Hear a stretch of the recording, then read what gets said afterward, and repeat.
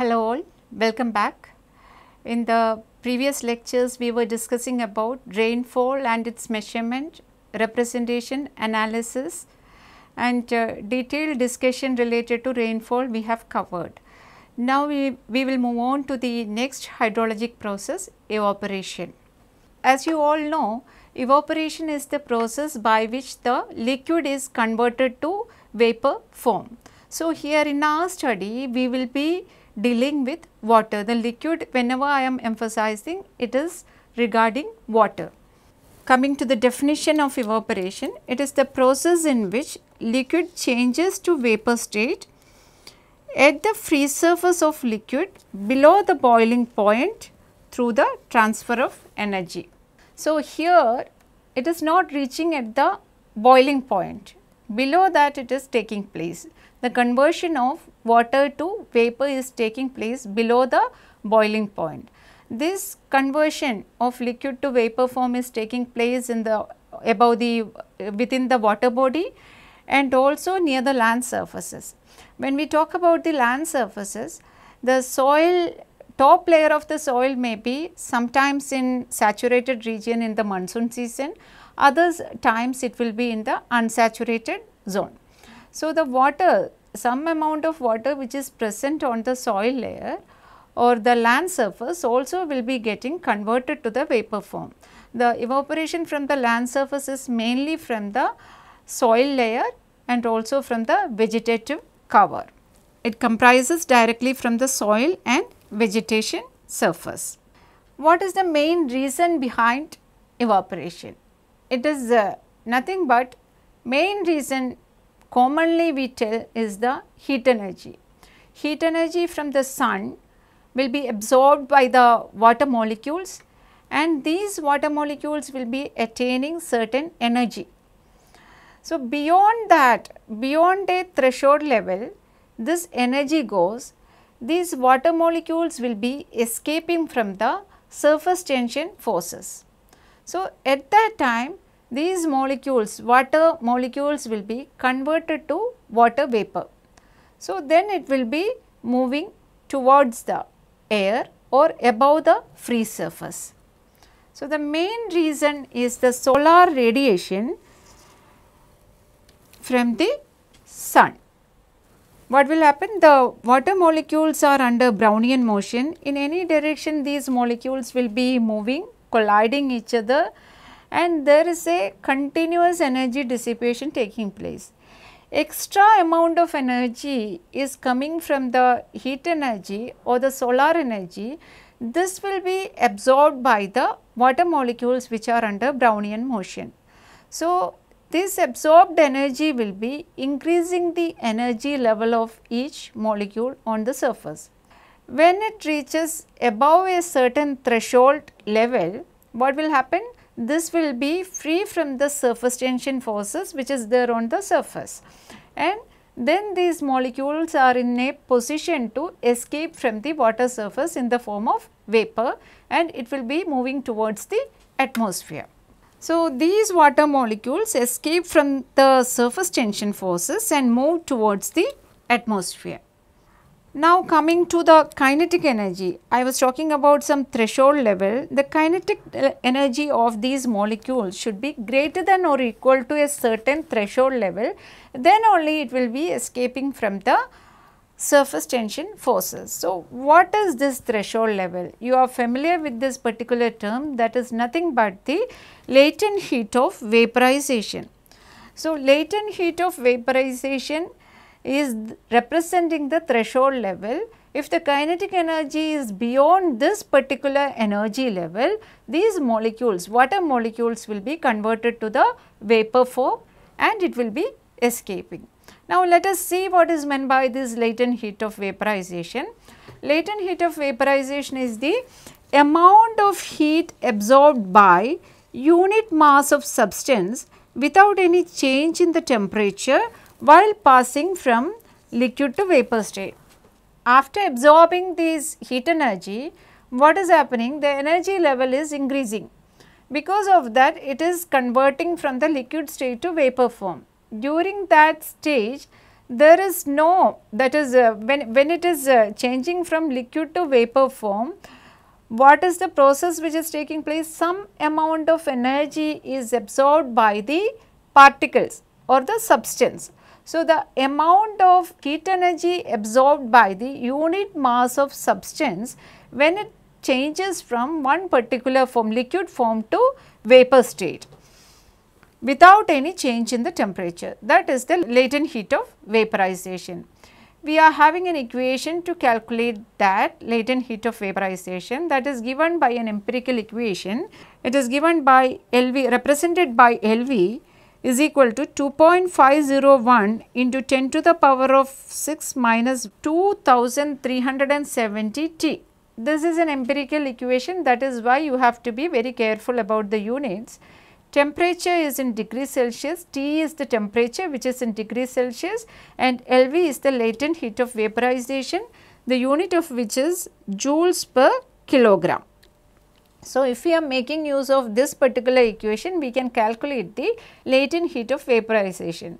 So, if the molecules, water molecules attains an energy beyond this, it will be converted from liquid phase to vapor form. Now, let us move on to the factors which are influencing evaporation. Main factor is the heat energy. The heat energy which is heat energy or the solar energy which is from the sun, that is the main reason behind evaporation. So, heat energy is supplied by the sun.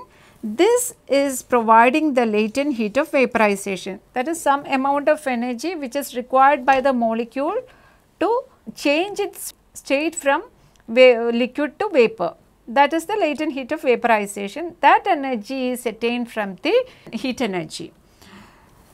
The main source is the solar radiation. Second reason, second factor which is affecting evaporation is the wind velocity.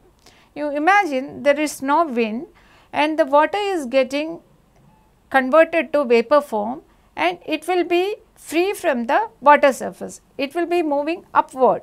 So, this water vapor needs to be removed from that particular position, then only more and more vapor will be moving towards the air.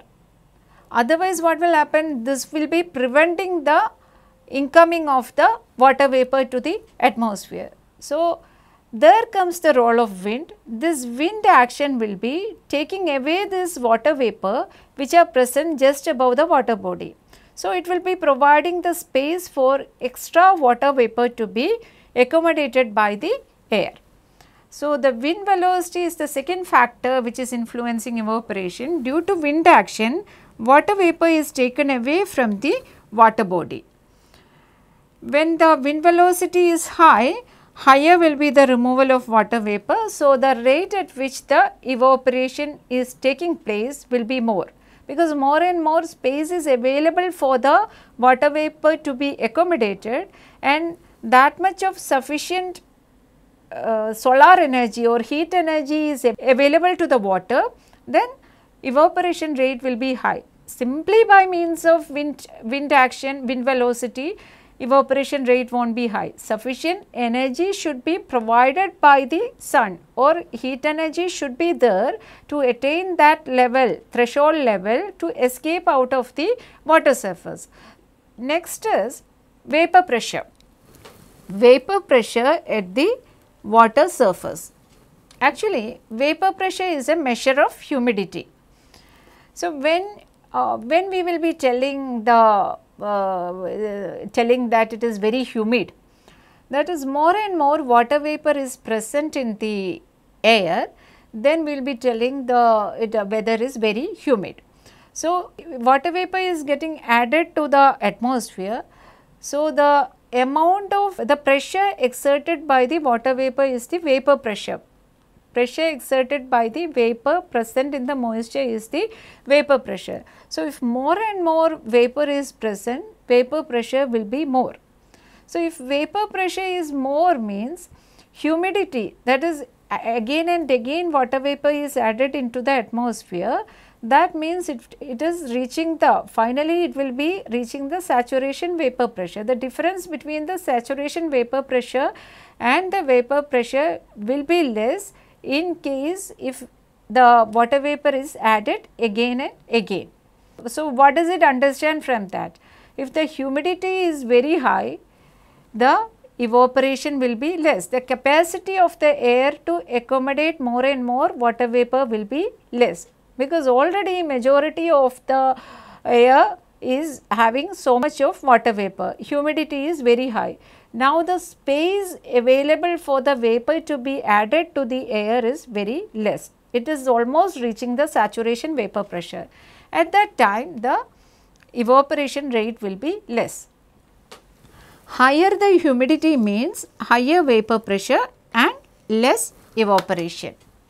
Next is the atmospheric pressure, pressure exerted by the air. More air pressure means less evaporation. Next is altitude. We have found out a relationship with the altitude and temperature, altitude and pressure. And we have found that as the altitude is increasing, the temperature is decreasing, pressure also decreasing, right. So, temperature is the main reason behind the process of evaporation. So, at hilly region and all, as the altitude increases, temperature decreases. So, depending on the prevailing condition, what is the temperature, what is the pressure, depending on that the rate of evaporation also will be different. Amount of energy received will be different as the altitude changes. Based on that, there will be variation in the rate of evaporation also. Next factor is quality of water. Consider you are having pure water, fresh water and also saline water. So, because of the impurities present in the water, the rate at which the water is converted into vapor form will be reduced. So, evaporation is affected by the minerals or impurities present in the water. In the case of seawater is salty water, saline water, and the evaporation in the case of seawater is 2 to 3% less compared to fresh water. That is, in the freshwater case, impurities are not there. Because of that, the rate at which the evaporation taking place will be higher. But in the case of impure water or in the saline water, the rate at which evaporation is taking place at a lower rate. Next is seasons and time of the day. You consider a particular day. In a particular day, you can understand when it will be very hot. It is during the afternoon time, right. So, during that time compared to morning and evening time, high intensity of heat will be during the afternoon time, noon time. So, during that time maximum evaporation rate will be occurring. Other time, mornings and evenings, it will be less. So, there will be hourly variation in evaporation. It will be maximum in the afternoon and mornings and in the night it will be less. And in winter it will be less and in summer it will be more, because the heat energy or sun rays which are reaching the water body or the land surface will be less compared to summers. The effect of that will be less. Now, coming to sky conditions, you can clearly tell that if it is a cloudy day, the sun rays which are reaching the water body will be less compared to sunny days. So, cloudy days, the cloud cover will be preventing the amount of heat reaching the water body. So, less amount of heat causes less evaporation. So, sky conditions plays a major role, seasons, time of the day plays important role, because evaporation in summers will be more than that of winters. Then we have seen the wind velocity, solar radiation, impurities present in the water, all these matters. But out of these we need to find out all the factors when we calculate the evaporation or compute evaporation, we will not be able to make use of all these factors. So, we will be prioritizing each and every one, and we will be considering only the important factors which are influencing the evaporation. Next is the size of water body. Size of water body matters because you consider a large lake which is having a large surface area. So, more area is exposed to sunlight. So, the area matters a lot. As the area is more, the evaporation also will be high. And in the case of depth, shallow depth pond or water body, the depth is shallow, heat storage capacity of that particular water body will be less. So, the amount of evaporation will be more. And in the case of deep water bodies, deep lake or whatever reservoir or any storage component, heat storage capacity is more. So, the amount of evaporation losses will be less. So, the size and shape of the water body matters. How much is the area? Area is large area, evaporation rate will be more, and in the same way as the depth is shallower, heat carrying capacity, storage capacity is less, so more evaporation will be taking place. If the depth is more, it can get hold of more heat, and it can store more heat, and based on that the evaporation rate will be less. Now, we need to see different methods of estimating evaporation. So, method of estimating evaporation, these are three kinds: experimental methods, empirical equations and analytical methods. So, three different methods are there. Either we can go for experimental methods. If we are having the equipments for measuring the evaporation, we can make use of experimental methods. Sometimes we won't be having all those facilities, then we will be making use of empirical methods or analytical methods. So, we will see these methods one by one. First, let us start with experimental methods. First one is pan evaporation. Usually for estimating evaporation, we will be making use of standard pans. Standard pans are available for the measurement of evaporation. So, what is meant by this? What is the working of this? It is a very simple measurement, simple way of experimentation.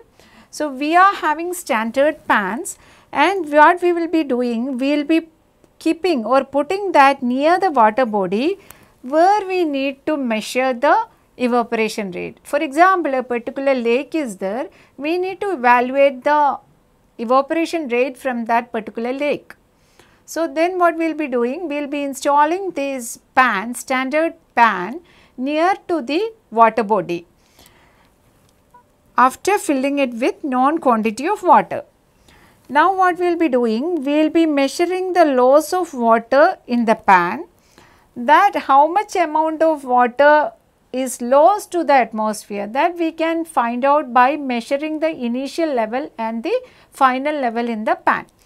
So, that will be indicating the evaporation taking place in the water body. So, this is the mechanism behind this particular experimental method. We are keeping a pan filled with known quantity of water, and due to evaporation some water will be lost to the atmosphere, that amount will be measured. There will be measuring mechanisms within the pan itself. The pan which we are commonly used in India is evaporimeter, that is the IS code related to that is IS 5973 1970. So, evaporimeter is the standard pan according to IS code, and it is having a diameter of 1.22 meters and depth of 0.255 meters. So, it is a circular, just like a tank. This pan is having a particular diameter, depending on the different types of pans will be having different dimensions. So, here for this evaporimeter is having 1.22 meters diameter and 0.255 meter depth. What we will be doing? We will be placing this pan over a wooden platform Why do we want to keep it on the wooden platform instead of ground surface? In order to have the proper circulation of air, otherwise it will be affecting the water which is getting evaporated, because the heat circulation of energy won't be uniform. So, for that we won't be keeping on the ground. So, we will be keeping on a wooden platform for proper circulation of air around the pan. Water level in the pan is recorded by a point gauge arrangement. Within the pan itself there is an arrangement with the point gauge that will be measuring the reduction in the water level. That will be indicating the evaporation rate. Different pans are available. Another one is Colorado Bureau of Plant Industry pan, sunken pans. This is commonly known as sunken pans. Other one is US Weather Bureau Class A pan and US Geological Survey floating pan. Different types of pans are available. Sometimes we will be keeping the pan near to the water body. Sometimes this floating pan, from the name itself it is very clear that it will be floating on the water body. So, the same condition which are prevailing there on the water body can be attained for this particular pan also. How can we calculate the lake evaporation? That is, we have got the value from the evaporimeter or evaporation pan. How much is the reduction taken place for the water level? So, once we get that, we can calculate the corresponding evaporation from the water body. So, lake evaporation can be calculated by using the formula Cp multiplied by pan evaporation. The Cp is nothing but the pan coefficient. The value is varying between 0.7 to 0.8. So, the pan evaporation is the value which is obtained, measured within the pan. How much is the reduction taken place in the water level within the pan. Now, why do we want to multiply this pan evaporation with Cp for getting the lake evaporation? That is the next question, because we are multiplying with a factor less than 1, 0.7 to 0.8. I will tell you why there is a need to multiply with Cp, because the depth of exposure of the pan above the ground, that is, you can see we are keeping the pan on the ground or above the wooden platform. So, that depth of exposure matters. That is different from the water depth which is present in the water body. And second reason is that heat storage and heat transfer capacity of this pan is different than that of the lake. Definitely water body will be having larger size and depth than that of this particular pan. So, the storage capacity and the heat transfer capacity of the pan will be different than that of the water body. Then the diameter of the pan, it is a certain standard dimension. Then variation in vapor pressure, wind speed and temperature. In the case of pans which are installed near to the water body, the vapor pressure, wind speed, temperature which is experienced by the water within the pan may be different from the water body. We can attain the same parameters for the lake and in the case of pan when we are making use of the floating pans. But other type of pans, it will be different. So, because of all these factors, material property of the pan, depth of exposure, heat storage and heat transfer capacity of the pan, all these makes the pan evaporation rate to be higher than that of the evaporation rate which is there available within the water body. So, that is why we won't be experiencing the same amount of evaporation as that of the pan that in the case of water body. So, we need to reduce that amount. That is why for a particular pan, considering all these factors, a pan coefficient is defined. Evaporation rate which we are getting from the pan, we will be multiplying it with the pan coefficient. That will be giving you approximate value of the evaporation taking place from the water body. Then we need to calculate the volume of water loss due to evaporation. That is, in the case of standard pans, we are calculating the depth or rate. So, now what we are going to do, we are going to calculate the water volume loss due to evaporation, volume of water lost, because that is very important. This much of volume is lost due to evaporation.